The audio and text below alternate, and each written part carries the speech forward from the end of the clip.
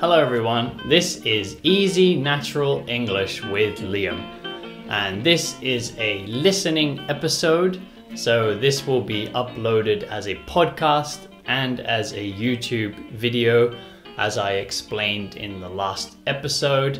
So there will be no script, so I have nothing written down, and there will be no editing, and I will just be talking to you in a natural but slightly easier way to help you really get used to English. So you'll be able to understand native speakers more easily, and you will be able to make more natural sounding sentences. So yeah, by listening to English like this, you can get a real feeling for how English works. And today I want to talk to you a bit about some British culture. So I'm from the UK, and I say British culture, this is, so I want to talk about charity shops. So they kind of exist in other countries. So I'm not saying this is only British culture. They do exist in other countries, but I really like the way UK does charity shops. So what is a charity shop? A charity shop is like a recycle shop. It's like a shop where you can buy second-hand things. Second-hand means used. So somebody perhaps bought a shirt and then they decided they didn't need that shirt anymore. They give it to a second-hand shop or a recycle shop, and then somebody else can buy that shirt. And here in Japan, you know, I live in Japan, there are plenty of recycle shops. There are quite a lot of recycle shops.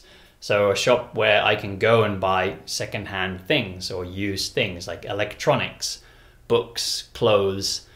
And those are very good because, you know, if we keep buying new things, it's not good for the environment. You know, if we just buy a new thing and then we don't need it anymore and we throw it away, that's not very good for the environment. Of course, that creates a lot of waste, a lot of pollution, because, you know, we need to do something with all this rubbish, with all this garbage.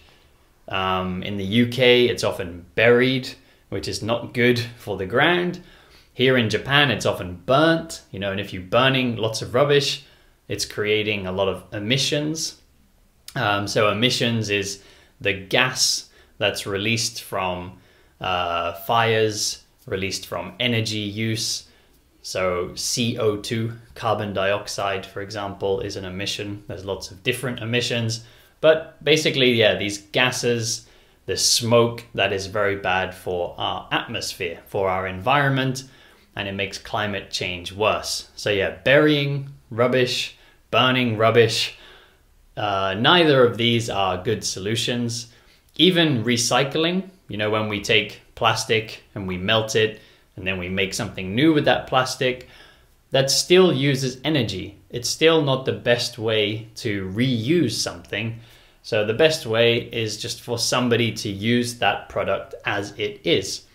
You know, so for example, if I have a book and I recycle the paper and make a new book, still using energy, you know, still making emissions. So the best way is just to give that book to somebody else to read. That's the smoothest and best solution for the environment. So in Japan, they have recycle shops, and those are, like I said, good for the environment. So I buy lots of secondhand books, this was secondhand. I buy lots of secondhand clothes. Yeah, electronics, I buy secondhand. So it's cheaper and it's good for the environment.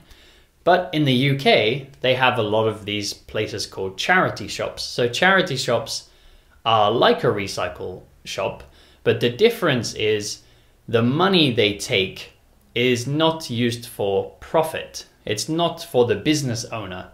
So here in Japan, the recycle shops, the business owner takes the money and the business owner gets rich. But the charity shops in the UK, they're run by charities, and charities are organizations, or, well, they're not companies, it's say organizations that take money to help people, to help animals, to help the environment. So to do good work, to do charity work. So a very big one in the UK is Oxfam. Oxfam, they use their money to help people in developing countries. So in these poor countries where people can't get clean water, or they don't have enough food, or they have many problems with society or politics, Oxfam uses their money to help these people. Oxfam also helps homeless people in the UK. So in the UK, there are people with no home, no place to live. They live on the streets. Oxfam tries to help these people. And there's also charity shops that use their money to help animals. For example, animals that are thrown away by people. So when a lot of people, they buy a dog, they buy a cat, then they decide they don't want it anymore, and they just throw it away. And either that cat or dog will just die, or somebody needs to help them. So some of these charity shops help animals like that. Some of them help wild animals. So in the environment, like endangered animals. Endangered means rare. So an animal that is almost extinct, almost disappearing. For example, famous ones like pandas or rhinos. There aren't many left in the environment, in the wild. So charity shops are really great, I think, because you can go and you can buy something. It's going to be cheap because it's secondhand. So it means you're doing a good thing for the environment because you're not using energy, using materials to make a new product. You're not throwing away this old product. So that's very good. And then the money you give the shop is going to help some people, going to help some animals, going to help some good cause. So I really like charity shops. You can, because sometimes when we go shopping, perhaps you think, oh, I'm wasting my money, I'm buying things I don't need. But when you go to a charity shop, you can think, well, I'm giving money to a charity. This is a good thing. And in the UK, there are really many, many charity shops. Any kind of commercial area. So commercial area means an area with shops and cafes and restaurants and bars. The opposite is a residential area. So a residential area is the place with lots of houses and apartments where people live, kind of private areas. Then you have a commercial area where you have all your shops and cafes, restaurants, etc. And in the UK, almost any commercial area, even if it's just one street with some shops, cafes, bars, etc., they'll probably have a charity shop. There's really many, many charity shops. So America does have some. America's biggest one is called Goodwill. So America, if you're in America, you can go to Goodwill, and they have some really big ones too. But there's not quite as many, and I feel like, I don't know, the way they work is a bit different from the ones in the UK. And I've lived in quite a few countries. I've lived in 9 countries. And within all those 9 countries, I think, the UK charity shops are the best. I'm not saying that because I'm from the UK. There are many things I don't like about the UK. But for the charity shops, I think they're doing a good job of that in the UK. So if you're visiting the UK or if you're living in the UK, definitely visit some charity shops because you can buy some products that have been used before. So you're not using energy to make new products. You can recycle an old product and you can give your money to a good cause. So if you're wondering, how do they do business? Do they make much money? Because it's non-profit. Profit is the money a business takes for themselves. So these businesses are non-profit. So perhaps you're wondering, how do they pay rent? How do they survive?